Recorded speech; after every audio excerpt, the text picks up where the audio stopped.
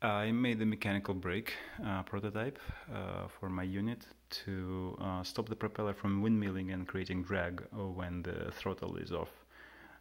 That's because my APD speed controller doesn't have an electronic brake, unfortunately. The way this works is the spring pulls the brake pad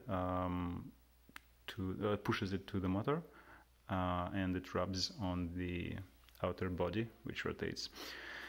The red pad is textured silicon from McMaster. I don't know if you have better ideas of what could be more frictiony. Suggestions welcome. And so the servo over here engages, so it disengages the brake, pulls on the rope when you apply throttle, and then it engages the brake again after you stop the throttle. So we'll try it now, if I don't chop myself in half.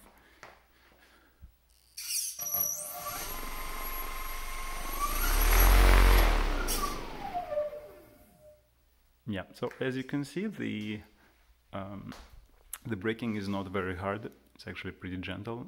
I've timed it, and at least at low RPMs, it stops twice as fast as it normally would without the brake. I don't know if it's gonna be enough. I'm yet to test it even at full throttle, because it's night over here and I kinda like my neighbors.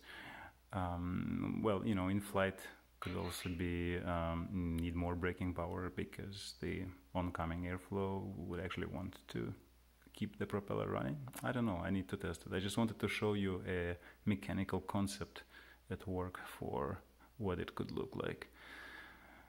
Not saying it's a good idea, just you know, what I have right now. Yeah. It could also be more rigid. This thing is not super rigid.